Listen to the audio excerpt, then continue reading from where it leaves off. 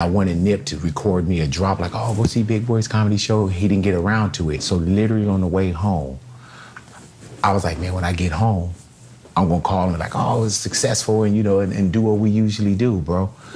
And when I got to the house, I remember my man Fuzzy, he had hit me up and he said, man, I'm over here by Marathon. He said, something's going on over here. He said, they got it blocked off. And I was like, man, I said, he said, I'm gonna try to get closer. And when he called me back, he said, man, they're saying something happened with Nip. What was that day like for you, bro? And did you feel any premonitions before we lost Nip? 100%, man. I think, man, we just, it's my cousin's birthday, so the night, I want to say the night before, Nip took us to Wally's, Beverly Hills, me, Pops, and Adam, my cousin Adam, and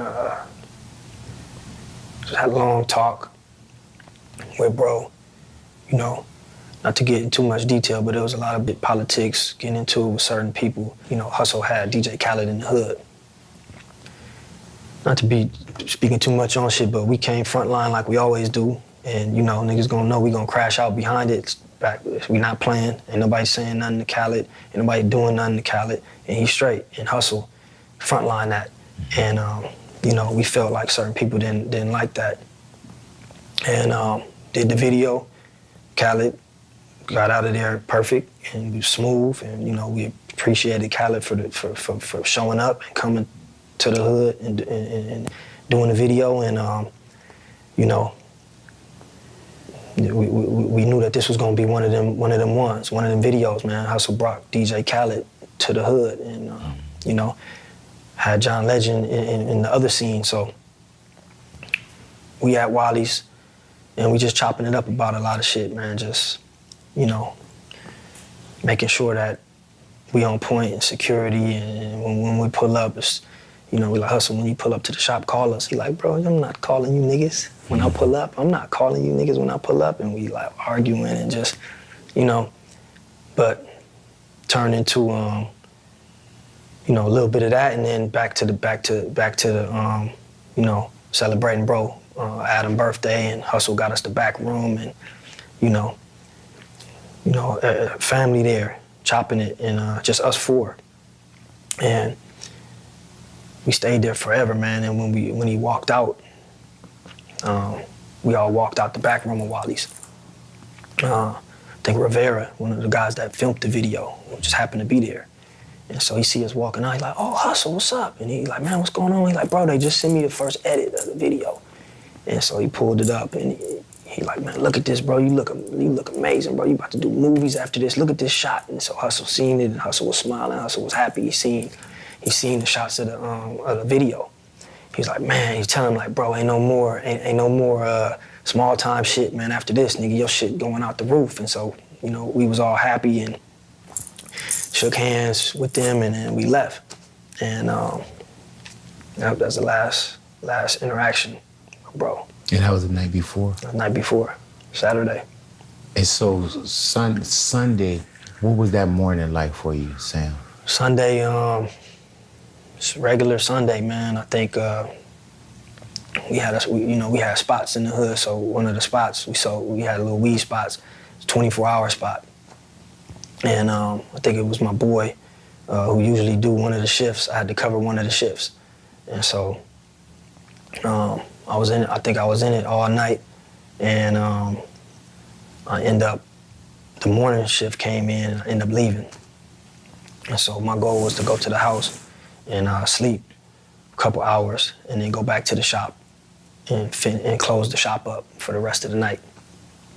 So I'm at Granny's house, sleep on the floor, and this phone just going crazy, man. It woke me up, and I picked the phone up, and you know, forget who called me, man. I just hear people screaming in the background, and they like, man, you know, bro got shot. So I just immediately just run out the house, and just jet out the door. My grandma was in the living room watching TV, so she seen me run out, didn't close the door, just got in the car. Grandma's on 5th in Slauson, so the shop is maybe like 6 blocks away. So I just ran every light, every stop sign, and I get there, and man, it's just going crazy, man. It's, you know, everybody screaming, and then I just see bro, and I'm just, you know, it's fucked up, but bro still breathing.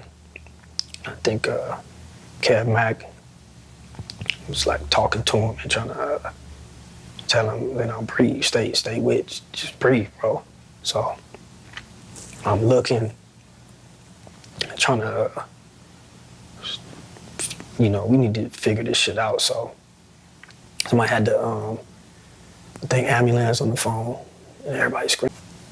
Take the phone, and I'm trying to talk to the ambulance. They say they coming, and they telling me, you know, I'm asking them like what do we need to be doing? And so they telling me to try to administer CPR on bro, and asking me, is he breathing? I'm like, yeah, he's still breathing, you know. And